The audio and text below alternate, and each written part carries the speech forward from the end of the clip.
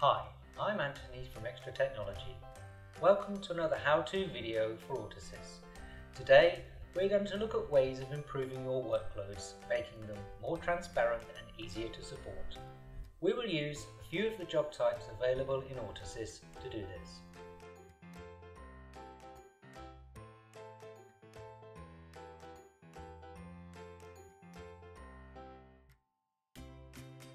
Let's look at our imaginary AutoSys job.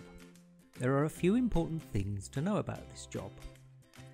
It's been running every day for several years. It's a command job and it calls a large script. The script performs several steps. And finally, this job is absolutely critical. It must succeed or the business will suffer. The large script mentioned earlier carries out the following steps. Step 1, it polls a certain directory looking for a file. Step 2, when the file appears, it checks for a string of text in the file. Step 3, the script uses a SQL client to check a value in a database table. Step 4, the file is copied to a different directory where it gets processed through a different program. Step 5, the copied file is sent by FTP to a different server. Step 6, the output from the FTP session is checked for errors. And Step 7, the original file is deleted.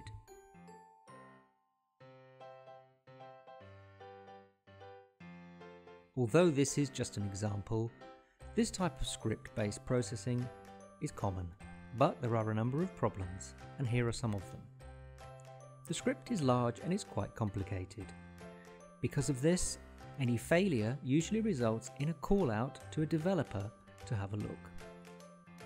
If it fails at any point, rerunning things from the point of failure is quite tricky.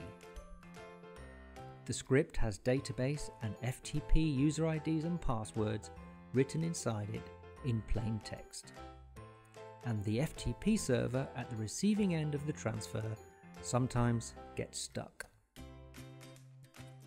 Now let's see how we could improve this by adding in some different job types. We add a file trigger job that makes sure the directory where our file will arrive is empty. We add another file trigger job that checks when the file is created and when it reaches a certain size. We add a text file monitoring job that looks in the received file for the string that we need. We add a database job that needs no database client and no visible credentials to check the value in a database table. We add a command job to copy the file.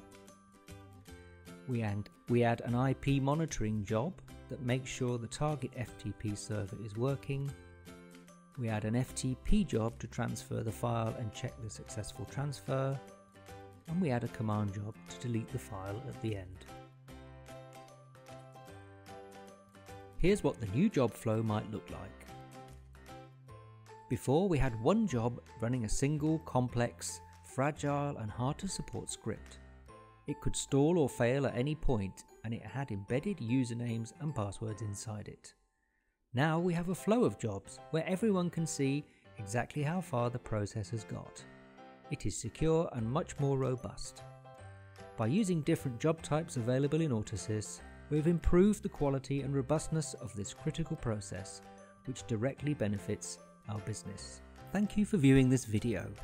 For more information, please email us at info@extratechnology.com or visit our website www.extratechnology.com.